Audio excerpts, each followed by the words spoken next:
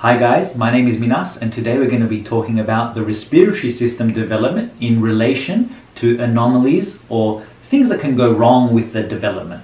We're going to begin our discussion with a quick introduction to embryology for those that are new with it by talking about the blastula and gastrulation, and then I'm going to discuss where the respiratory system specifically comes from in the embryo. We're going to talk about the trachea in relation to the foregut, and then the various anomalies in their development. And we're going to finish with a discussion on respiratory distress syndrome. First, let's talk about the blastula. The blastula is a ball of cells that's the result of fertilization, where a sperm fertilizes an egg.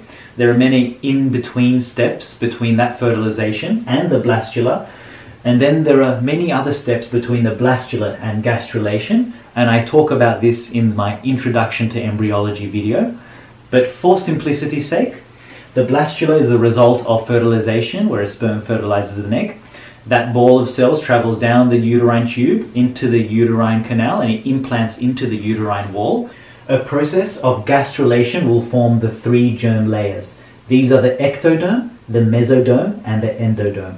And this is an oversimplification for this, where we have color-coded in blue the ectoderm, which forms the skin and various nervous system tissue.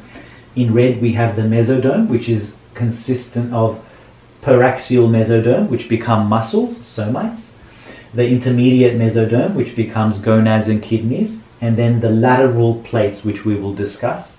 And in green, we have the endoderm, which form the epithelial layer of the GIT, among other structures. Before we get into the rest of the video, a quick message. Now guys, I'd like to introduce to you my first sponsor and my favorite mask producing company, BNX. BNX produce high quality American made face masks with a strong focus on minimizing pressure drop and increasing breathability across the air filters of their mask. This means more comfort and more protection from the respiratory droplets that become airborne when people cough or sneeze. The N95 pores are designed to allow oxygen and carbon dioxide to freely move between the layers of the fibers. The oxygen molecules are 1,000 times smaller than the pores on the N95, and respiratory droplets are significantly larger than these pores. I compared the N95 American-made face masks by BNX to the face mask provided to me in the hospital that I use in my shifts, and I found that the BNX face masks are significantly lighter, more comfortable, and I'm less likely to get any pressure sores over the nose, over the face, or across bald head. There are many different types of N95 made for all shapes of sizes of face. BNX makes fine fiber and dual texture melt-blown substrates. This means the fibers are very fine, low lint, and highly absorbent without any chemical binding. You'll find links and a description of the masks in the drop box below. Don't forget to use my code in the description for a discount. Alright guys, now pay attention to this image right here. Over here we have a sagittal section of the embryo, looking at it from the side. In green, it's color-coded to be the endoderm, or the epithelial layer of the gastrointestinal tract. Right at the top here we have the mouth, or the stomoduum. And in a previous video, we spoke about how to quickly memorize stomoduum, meaning the mouth, because the mouth is the opening to the stomach and duodenum, stomoduum, just add the words together. The mouth leads down into the throat, and this bit is the stomach here. The liver bud is derived from here. And then we have the midgut, and then the hindgut. Focusing over here at the laryngotracheal orifice. Larynx, trachea, hole. Laryngotracheal orifice. Over here is the location that the lung bud is derived, and it grows from that orifice down into its lung buds. For perspective, pay attention over here. So we are zooming this bit out, amplifying it, and we will get this, where this is the foregut, and around about at this location is a laryngotracheal orifice, and the lung bud grows down and pinches away from the foregut. If this is a sagittal view, looking at it in this direction, this is the coronal view, or you're looking at it from the front. So the trachea is pinching off the foregut at a location called the tracheoesophageal ridge. and you'll notice that there are two lung buds that grow, and as it grows, the lung bud and trachea eventually pinch off the esophagus. So then you can comfortably say that the respiratory tract epithelium is from endoderm. So the epithelium of the trachea, the bronchioles, etc. The connective tissue, the cartilage and the muscle of the respiratory system comes from mesoderm, namely splanchnic lateral plate mesoderm. Now I have 5 images down here. Paying attention to these 5 images. This first one demonstrates a successful partitioning of the respiratory system from the foregut.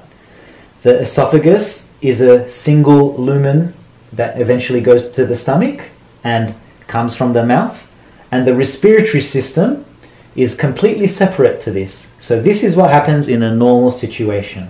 Anomalies or defects in this process that we discussed already of the trachea pinching off the foregut can lead to esophageal atresia and tracheoesophageal fistulas. The most common is a blind esophagus from the superior part with a fistula from connecting the trachea to the stomach. 90% of the time that you do get these defects, you'll see this. Clinically, you'll get a polyhydramnios and pneumonitis and pneumonia as hydrochloric acid and other stomach contents enter into the lungs. There are other types of esophageal atresia and tracheoesophageal fistulas. The other 2 most common types are when there is a fistula connecting the esophagus to the trachea, but the esophagus is still a lumen in itself, and some food contents or digested contents can go to the stomach from the mouth. 4% of the time you'll see this variation. 4% of the time you'll have a successful partitioning of the respiratory system from the foregut, but the foregut are 2 blind-ended sacs. So anything consumed or entering the mouth into the esophagus will be filling this sac and will never go to the stomach. And any stomach contents will never be regurgitated back up to via any fistula or through the mouth. The most rarest type of tracheoesophageal fistula and esophageal atresia is this type. You'll have the esophagus becoming a fistula with the trachea, but the distal portion that connects the stomach is a blind-ended sac. Now let's quickly touch on respiratory distress syndrome. Respiratory distress syndrome, also known as hyaline membrane disease, occurs when there is not enough surfactant produced. Surfactant is important for the survival of babies. When there is not enough surfactant, the air-to-blood surface membrane tension is too high, causing alveolar collapse during expiration. As a result, respiratory distress syndrome happens. It's a common cause of death in the premature infant. About 20% of newborns can die from this syndrome. But treatment with artificial surfactant, as well as provision of glucocorticoids to stimulate surfactant production, have reduced this mortality. Incidence of respiratory distress syndrome is essentially characterized by how premature the baby is. So if you have a 24 to 25 week gestational age baby being born, you'll almost certainly guarantee to get respiratory distress syndrome, 95 to 100% guaranteed. In the weeks of 26 to 27, you'll have a 50 to 70%. From 28 to 30 weeks of gestation, birth, you'll have a 20 to 40% rate. And from 31 to 36 weeks of premature born baby, it's a 10 to 20%, and it's only a less than 1% chance if there's a baby born at term.